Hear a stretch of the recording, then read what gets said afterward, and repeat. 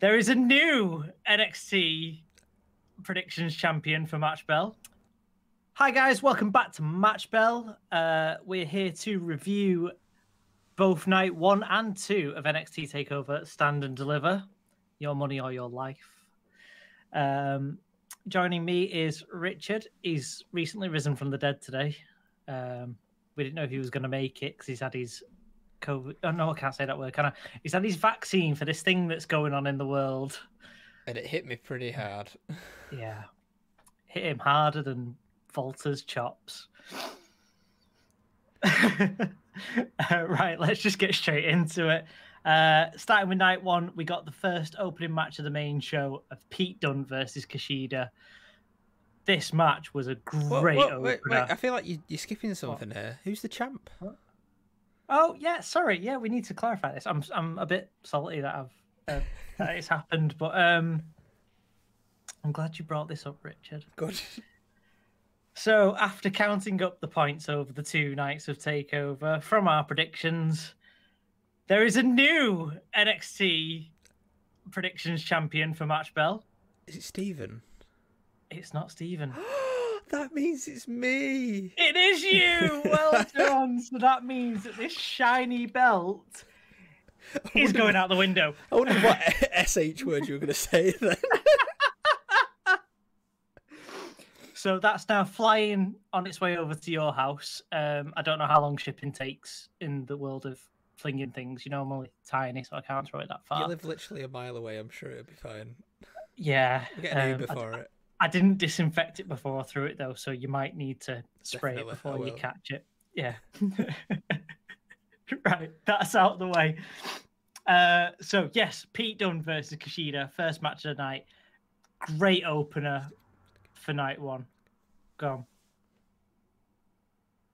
Just reminding myself to put a belt there, that's all. Oh, right, okay. What happened to clapping? We usually clap. Well, I don't have to do that when it's me. Yeah.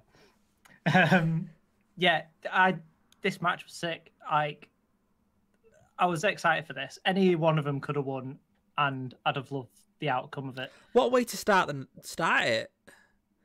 Yeah, like if you're gonna be technical like wrestling on the mat as well. Yeah, like if this is how the whole 2 days are gonna be, then this is gonna be amazing. And it was like non-stop showing the main roster how it's done. Oh yeah.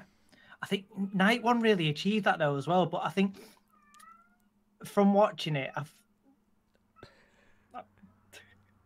got a happy cat.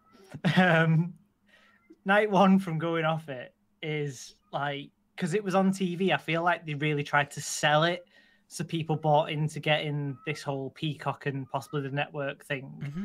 So they put some stellar matches on night 1. And then I don't know. I'll share my opinion about night 2 after, but like night 1 started off with a bang, and then it went into the gauntlet match, which I thought was the weakest match on the card for the night. Like it wasn't. Was that a traditional gauntlet match? I thought that gauntlet matches were more. You have one match, and then after that match is finished, you go straight into the next one. Yeah, I think that is a gauntlet match, but this was a gauntlet eliminator match, so it's like a Royal Rumble, but pinning. Like just have them all in the ring. Just have an elimination match, like a battle royale thing. Yeah, definitely. I think because they had battle royales to qualify for it. Well, yeah. But yeah, I don't think Bronson Reed should have won. Like. He was the he's not the most invested wrestler that I am. Like when I look at the where is it? I like Swerve, I like Dexter, I like Grimes, and then I'd probably put Leo, LA, and Bronson in the lower bracket. So it was a good you didn't see this coming, but I would have preferred one of the other 3 to win it. Yeah. Especially with you having I know I predicted Grimes to win, but the Dexter's at least got a storyline there, so that would have made some sense. Yeah, that's it. Like that's why I predicted Dexter, because going through the storylines and from what I've seen bits of on NXT, I really need to concentrate more on watching NXT to watch these build-ups. But from what I saw in the build-ups that I did see, Isaiah and Leon obviously had a storyline because they started the match and they're feuding. Well, Leon's been champion as well before, hasn't he? Yeah. Like, there was the whole thing with Damian Priest. Yeah. Yeah, so that made sense if Leon was going to win it, but he's got his storyline with Isaiah. LA Knight has been having this thing with Bronson Reed because Bronson Reed ripped his jacket when he debuted or something like that. So that was that storyline. And then Dexter Lumis has had the whole abducting Austin Theory thing, and Indy's in love with Dexter Lumis now because we kept getting Index references all night, which did my head in. Really weird. And then the only free person, apart from Dexter, to have that storyline with the way would have been Cameron Grimes. So Cameron Grimes or Dexter Lumis would have been the right ones to win it when you go logically. But Bronson Reed he didn't do anything in the match. He spent half the time out of the ring. Yeah, I didn't think he did well in the 6-pack challenge, but on night 2, which we'll get into, I do think he made a really good showing of himself, and it was a good, like, to say most of the matches, apart from maybe the Raquel versus Io match, are very equal looking guys, or like the same build. Maybe not Cross and Balor actually, but like it was nice to see. It was a David versus Goliath where David is the one that you don't want to win. Yeah, pretty much. Right, well, I think we covered that one. And speaking of a David versus Goliath, we got that in the next match, really, didn't we? With this was ridiculous. The UK Championship match between Walter and Ciampa. This is what I was watching this for. This is all I wanted to see. Yeah, this was great, and I was watching it trying not to compare it to the Dragunov match. Oh yeah. But like that was niggling at the back of my head whilst I was watching it. But Ciampa put up a fight, and my main note that I wrote down was Ciampa's attacking Walter's hand. Stephen will like this. Yeah. And he props to Walter for selling it the way he did. To the announcers table for selling it, because it did a lot better of selling that than it did against Kyle O'Reilly and and Adam Cole. They reinforced it after Walter chopped it in half, didn't they? Definitely. Yeah, my God, this was. You wanted it to be a match of the pair of them just beating 10 tons of crap out of each other. And I feel like it would have been too easy to have Ciampa win, and the NXT UK brand, it's not as well known maybe in America, but to actually put it over was, props to NXT for doing that. It was like when NXT won the Survivor Series, yeah, it wasn't. Yeah, it sort of cemented it as a third brand. Which they keep going back and forth on that third brand thing, but I think it should be. It's better than the main roster. It is. Yeah. Well, to proper wrestling fans anyway. But yeah. Right, next match was the triple threat tag team match for the vacant NXT Tag Team Championships. MSK, Grizzled Young Veterans, and Legado del Fantasma were in this match, and MSK won. And Wesley was an absolute beast. He did. We both put him to get the pin, didn't we? He probably took the biggest bump as well, didn't he? What did he take? I don't know. To be honest, there was that many. It was a spot fest. There was that many moments in this match that you just got lost in it, and enjoyably lost in it. Yeah, I think. So the last time that NXT had a thing, I didn't watch this. I didn't watch MSK versus the Grizzly Young Vets, if you remember. I skipped it, and you were like, "Oh, you should have watched it," and I was like, "Meh." But I did watch it this time. Don't worry. And it was very good. Of the 3 tag teams in there, I actually liked Legado del Fantasma the most. Yeah, they really showed their team chemistry properly in this match as well. And I'm like, after that, I'm glad that they didn't eat the pin because it made them look better for it. Not saying that Grizzle's Young Vets look weak by getting pinned, but obviously with what happened on last night's show, Legado del Fantasma need to look like a stronger unit now. And I think it did them well to come off the way they did in that match. And MSK are well deserved of those titles as well. Thoroughly enjoyed that. But I think that's my favorite match of night one. Actually, the tag match. Yeah. I think Pete Dunne Kushida was my favorite, just because it got it going, and then I would have said Walter versus Ciampa. I don't know. I just liked the speed of the match, and the pacing was just there on the tag match. No, I liked it, but I'm just not invested in. I don't know much of the backgrounds to the teams.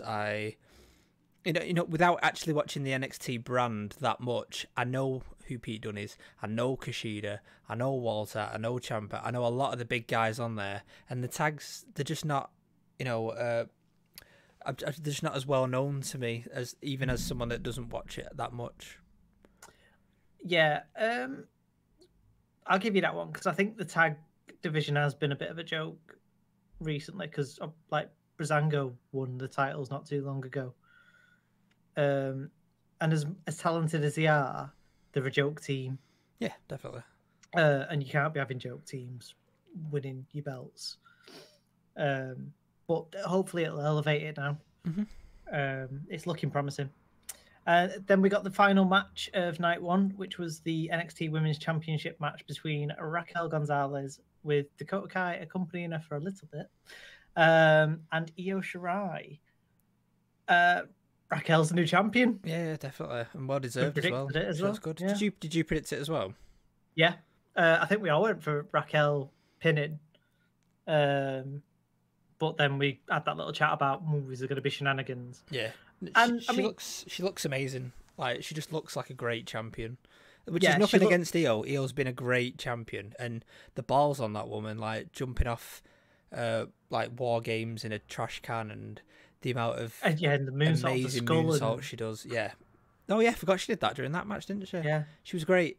And like we love Io, but Raquel looks like she's going to be a really good champion. I hope it's a long reign as well. I hope so, because to build her up as much as they have, you can't give her a 1 week, 2 week till the next pay-per-view or whatever kind of reign. Yeah, it's not even that for NXT. A short reign in NXT is 4 months. Like a short reign on the main roster is 1 night apparently. Yeah. I'll win it on the pay-per-view and I'll lose it on Monday Night Raw the night after. R.I.P. Miz. And then I'll face a celebrity at Mania. This was a great way to end the pay-per-view. It was awesome as well because like Dakota tried to get involved and she got caught out and then kicked out of the ring area, and it showed that Raquel could do it on her own as well, and it needed to happen that way. Yeah, it was clean, which was good as well. Yeah. Proper happy for her, and she even got like the pyro at the end, like proper celebration. Yeah, and she was there on night 2 as well in the crowd. Yeah, she looked good. I think they really invested in her as a champ going forward, which is good. So if you had to score the whole of night 1 out of 5, what would you give it? Like a 4.5. It was really good. It was high. I was leaning towards like a 4.5, probably a 4.75. It was pretty good. The only downside to night 1, and I think it's just it's one of them things, but I watched it on the network and the ad breaks were a bit weird, weren't they? Yeah, the cutting sound and the black screens. Oh, did you get black screens? I got black screens. I just got muted on mine. I got muted segments and black screens, and it just really took me out of it. That's annoying. For a minute. Plus, there was no warning when they were going to happen. No, I think it's because there was some, and then on the actual Peacock or whatever it is, I think the adverts were like picture in picture. Oh yeah, so the action carried on. So it would have carried on Peacock, but obviously for us it wasn't the same. Yeah. Right. So we move on to night 2. I'll give the pre-show match a quick honourable mention because we've got new tag team #1 contenders with like they mentioned that during night 2, and I was like, when did this happen? But now I'm looking at the results, like it was the pre-show, weren't it? Yeah. So I didn't watch the pre-show, but good on them. Like that'll be an exciting match. Yeah, Drake Maverick. MSK deal with Killian Dane because Drake Maverick's just the punching bag in that team. Drake Maverick. I swear he got sacked. Yeah, apparently. Right, moving on to the actual main part of the show, and the opening match was the match of the night. Are you serious? It was great. I enjoyed this a lot. Mate, no. Yes. No. Yes. No. Yes. No. Yes. Right. We're allowed different opinions, but like this, for me, was a really lackluster opening. To call this a cruiserweight match and have it be as slow as it was, I liked it a lot. And definitely got murdered. It was almost a squash match. He did, but he also had a really good showing for himself. Like he didn't give up. The only reason that he probably didn't win the title was because of El Fantasma coming down. Like I thought it was a good showing for both guys. This I've not watched Escobar since Lucha Underground, and I've never seen a Devlin match, and I'd really like both guys now. I highly recommend you watching Devlin versus Finn. No way, a Finn Balor match? You're gonna... No, because Finn is Devlin's mentor. Got you. Oh, well, they're both from Ireland, aren't they? Yeah. There was Finn Devlin, and I think Devlin and Noam Dar, which was a really good match. I think they were both on UK takeovers. I might be wrong, but those matches definitely happened. They're out there somewhere. Find them. They're brilliant. But yeah, I started watching it and I was like, this is really slow. Why is it slow? Your cruiserweights. What's going on? And then I get that one of them needed to win, but there's not a secondary championship on the UK brand now. And they've got that weird Heritage Cup thing going on the UK brand, but I don't know if we're going to have a NXT UK Cruiserweight champion now. And they'll just come back to the UK and they'll do a UK belt. But yeah, I didn't enjoy this match for an opener. But there's going to be a theme with my my opinions on Night 2, to be honest. But... Do you not like Night 2 as much? No. Oh, that's a shame. I enjoyed a few spots. I enjoyed the referees leaning in and holding the ladders while spots were taking place. Did you notice that?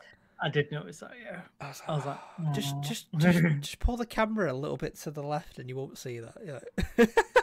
Yeah. I did enjoy the top-down view camera. Oh yeah. The top-down view camera is always good in ladder matches, though. Yeah. How did you feel about the belt height? I thought it was a little low in comparison to previous matches that we've watched. The ladders weren't as big in this one. If you don't know what we're talking about, we previously watched... what did we watch? We've not released it yet. Oh, we've not? No. It'll be coming in the next couple of days. Yeah. What was it? I forgot. Well, spoilers, it was Kevin Owens versus Finn for the NXT Championship, which was also a ladder match, and Richard thought the height of the belt in that match was insanely high. It was, especially for Kevin Owens with his tiny legs. Yeah. Right. Moving on to the next match, we got the Women's Tag Team Championship match between Ember and Shotzi versus The Way. Now, if we're going for worst match of the night, I fully think that this was not as good. Oh yeah, this was awful. This was just weird. I'm glad we agree. Yeah. I mean, this was just such a weird match. Shotzi getting the living daylights beat out of her for the first half of the match, and that team coming out with the win. Like the distribution of momentum in the matches on night 2 was just all over the place for me. And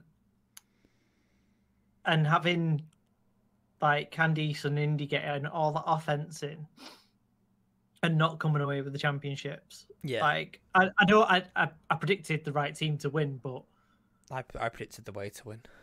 Yeah, it would have made sense for him to win. Like watching it, like they should have won. And I know it seems clever in theory, but that double eclipse looked a bit sloppy at the end. Yeah, it did. And some of the stuff that Indy was doing with Candice looked a bit botchy as well. But I'm just not a big fan of Shotzi at all. I know, you know, it's just a bit of a weird. I don't know what it is that I really don't like about her. But just like watching her wrestle, I'm just not a big fan at all. It's like you said, the entrance is better than the wrestling. Definitely, yeah. And it was on night 2. And the way had a well better entrance than Ember Moon, and I was confused. They come out and they had that much stuff on that I was like, what am I looking at? What is this? And then they didn't even fire the cannon at their opponents, and I was like, well, that's a wasted opportunity. You could get some damage in earlier. At least make it a t-shirt cannon. Flipping out. Yeah. Oh, that'd be cool, wouldn't it? No, I think they'll save that for a main roster thing. Like they'll give her a t-shirt cannon. Oh, please don't put her on the main roster. It'll happen. So the next match was the North American Championship match. That was Johnny Gargano and the winner from the Gauntlet battle from the previous night, Bronson Reed. Johnny had Austin Theory in his corner with him in his wrestling gear, which I don't get when people do that. If you're not wrestling, why are you in your gear? Yeah, because even when El Fantasma came out, they were in wrestling gear, were they? No. Weird, strange. It makes no sense. No, I this is where I started to enjoy the matches a little bit. But it's a Johnny Gargano match. I'm going to enjoy it anyway. Definitely. Johnny he can do no wrong in my eyes. Great heel work. I even enjoyed Austin Theory like propping his leg up on the rope at that point and getting involved in the way he did. The whole he was searching for a body part to work, and then he eventually found what was working, and then he stuck with it. I really like that. There was what did he do? He did that Sheamus move, you know, where he crosses them on his back, and then he whizzed him into the ring. Oh, he just lobbed him over the ropes, didn't he? Yeah. That was nice. That Sheamus shouldn't have stopped doing that. That was a good move. He did, like Bronson Reed's one of those weirdly athletic, bigger blokes. Yeah, like the Mac from Lucha Underground. Yeah. I like his little cartwheel that he did at the start of the match as well. No, I didn't actually, because it didn't look like Johnny Gargano's move properly connected, and then he still did. Oh no, yeah, he missed him by a mile, but he still did it. And then he still did the wheel. Like, oh man.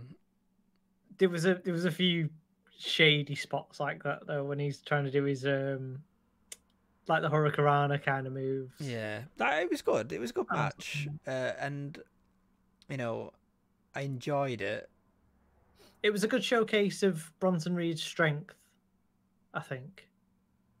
Like, if you want to make a guy look... I feel like I'm being too positive. Maybe I didn't like it. I'm trying to think of a reason why I liked it, but I liked it because of Johnny Gargano. I didn't enjoy the match. I'm just gonna put it out there. Didn't like it. Fair enough. Oh, that's so annoying. I really want to be a beacon of positivity, but I just didn't like it. It's all right. I didn't enjoy the cruiserweight match, but you did, so it's fine. Yeah. We're like one apiece now. It's okay. You won the predictions, man. Be happy. Yeah.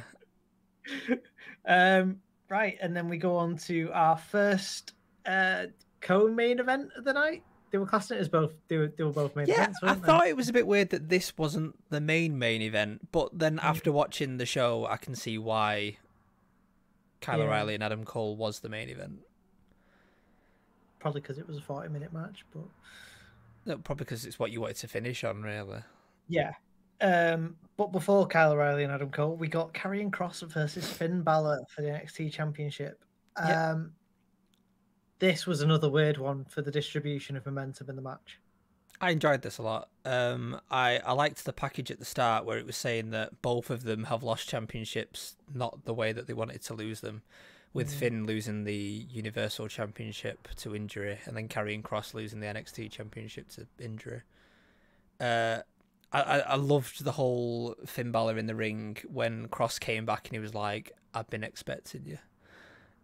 Like, that's such a cool spot. I enjoyed that a lot. And just the package where it shows Finn Balor in the gym, like training, like that was just amazing. And watching Karrion Kross saying, "Look, I'm just gonna strike him to death," like I believed it. It was good stuff. Yeah.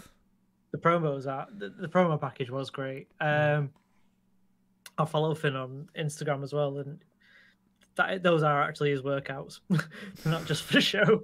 Like, the man does lift chains on his barbells when he's doing chest presses and stuff. He's an absolute monster for only 5'11". Only what you saying? He's only a little bit taller than me.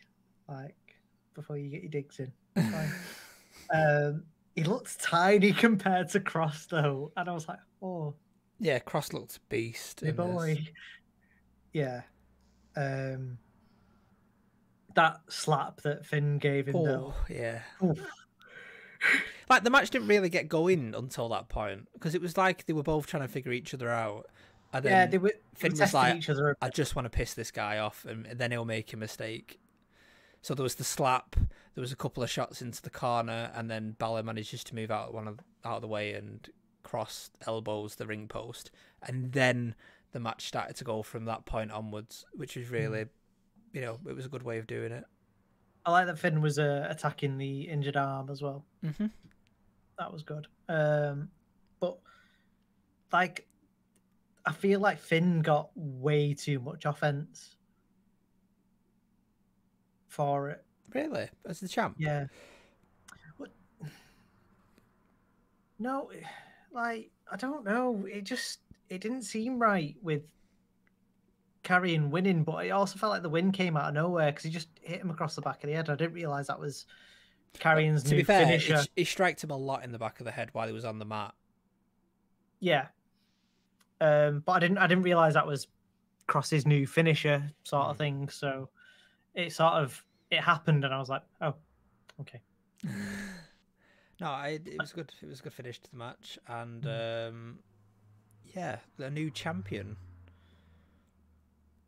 What do you think Finn's gonna do now? I don't know. It's a weird one because we got a lot of the demon in that promo package. We did, and he even had a little bit of paint on his chest. Didn't last for long, that though, did it? No, but it lasted longer on Karrion Kross's face. Yes. I don't know. Like, if he's going to bring the demon back, do you really want to take it off Karrion Kross just to give it back to Finn really soon? I know. Like we just said, it's 4 months, but like, do you really want that to happen? But then if the demon loses, are you damaging the demon character? Because that's been built up to be a thing that doesn't really lose. Very true. I was also thinking now that Finn's might not be in the championship picture. Like, there might be a whole Kyle O'Reilly and Finn versus Adam Cole and someone else bit going on for a bit. Because there was the whole Adam Cole kicking Finn in the face, weren't there? There is. and Roderick Strong's got to get involved in this. He does. He really does. Somehow.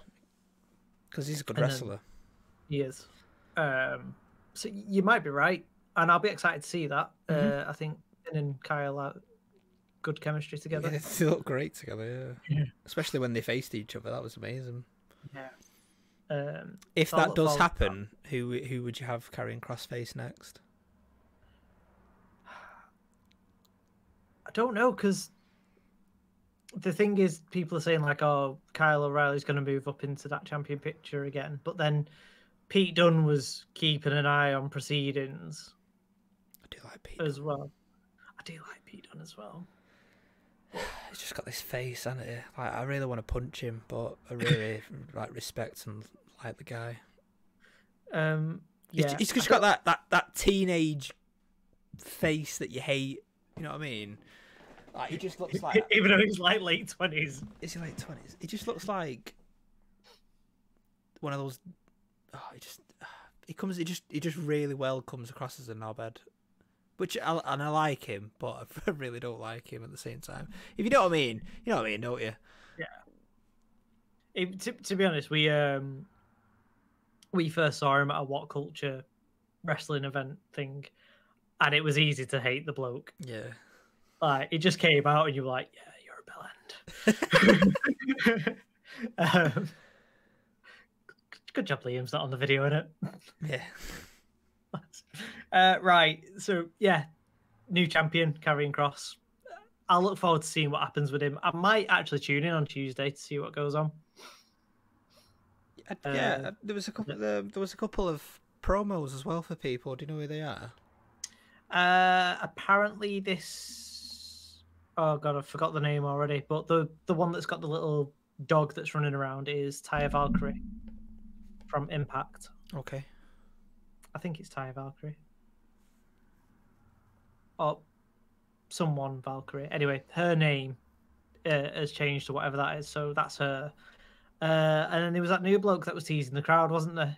And there was the Japanese person from Night One, the Sarai girl. There was a few people. She was tinier, wasn't she? Yeah, but I'm scared now because I think Io's going to move up to the main roster, get ruined like every other NXT call-up that isn't Asuka. She might move up to the main roster and become Asuka's new tag partner for a bit. And then go back to Japan when she figures it's not working out. Yeah, I think I'm going to tune in on Tuesday just to catch up on all the storylines. To see where it's all going. I do fancy it. But then we got our proper main event of the night, the unsanctioned match. You know what? Before you do, I just realised who I want Cross to face. Oh, go on. Ciampa. Oh. Like, although he lost, like, that'd be a nice match. I'd like that. Because he's like, it's the NXT Championship in the UK. Like, it's not like he can just carry on the storyline there, is it? Because, you know, one and done and back to the UK. So he's not really got a thing to do now. So maybe that's an option. I'd watch that. Yeah, definitely. I'd be up for that. That'd be a good match. I interrupted you anyway. Sorry. Go on. Go for it. Yeah, no. Just moving on to the next match was the Kyle O'Reilly and Adam Cole match. This was a fight. How long was it? Yeah, 40 minutes. Yeah, just over 40 minutes. Like, I checked the timestamp when I got to the end of the Cross and Balor match, and I was like, we got a while to go yet. Yeah, I think I did the same actually. Yeah.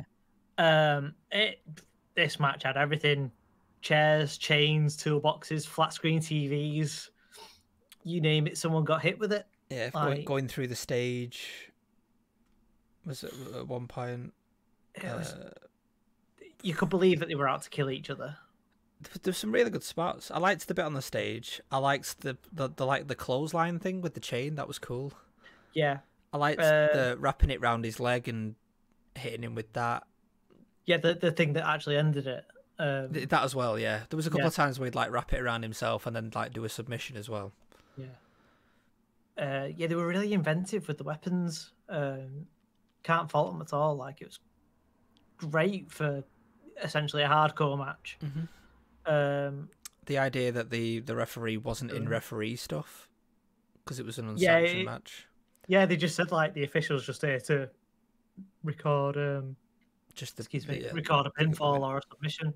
And then for Adam Cole to knock the referee out and then try a pin attempt to be like, why are you out cold? Oh, man. You've got to get a slightly stupid segment in a match like that. You do. As soon as that happened, you knew he was losing.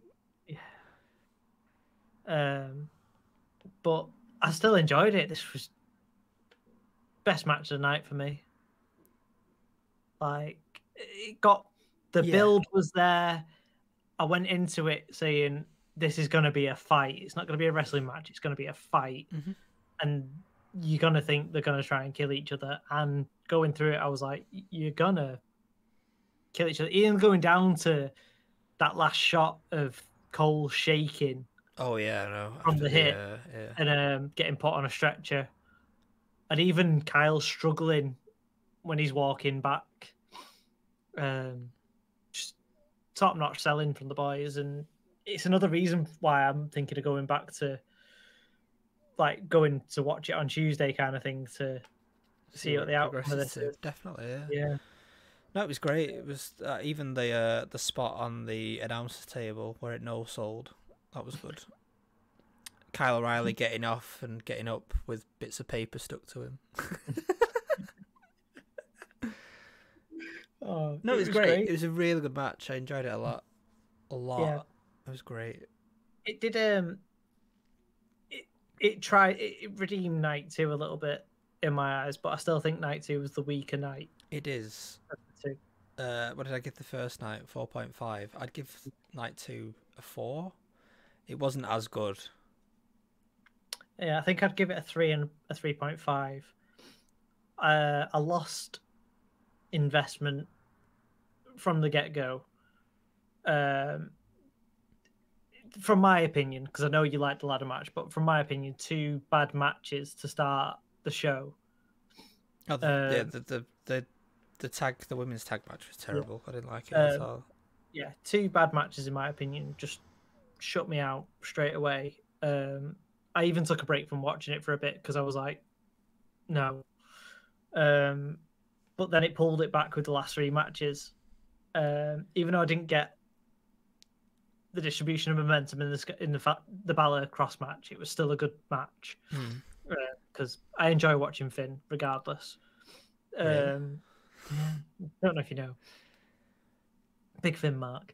But yeah, I'd like the last 3 matches were really good. So I give it a 3 out of 5 because 3 out of 5 matches were good. So yeah, that's fair enough. Yeah. But overall, the 2 nights were good, and we did get Stand and Deliver in the end. I forgot to mention that we actually got Stand and Deliver with Poppy performing it. Oh yeah, yeah, it was good. She's I didn't expect the screamy bit, but yeah, it was very good. I enjoyed that.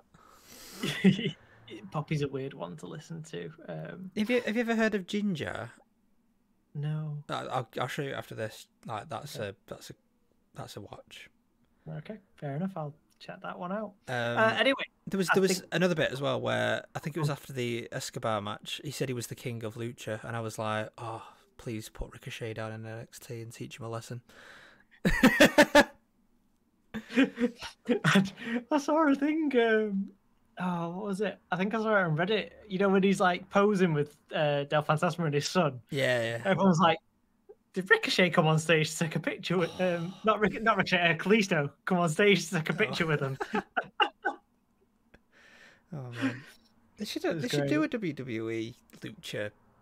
Maybe that's who's bought the Lucha Underground rights.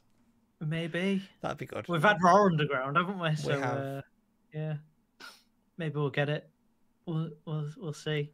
Anyway, that concludes our review of nights 1 and 2 of NXT TakeOver Stand and Deliver. If you've got any opinions of your own, stick them down in the comments below. If you enjoy the content that we're doing here, consider subscribing. It'll really help out the channel. And smack the like button like there's no tomorrow. I've been Alex. This has been Richard. and we'll see you in the future. See you later.